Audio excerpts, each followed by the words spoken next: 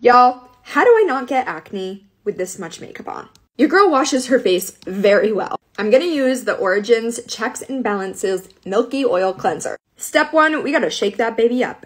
Yes, I do have dry skin, so I don't really get that much acne. But something like this really helps to melt the makeup off and keep my skin very clean, because with this much makeup on, you gotta take care of your skin. This product is 98% naturally derived and vegan. Do you see that texture, how it's just melting everything off my face? Origins has 30 years of expertise in plant science. Honey, I trust them. I just added water onto a little washcloth and bam! Would you look at that difference? Even though I have dry skin, this is amazing for all skin types. The rice oil and the almond oil, all clean.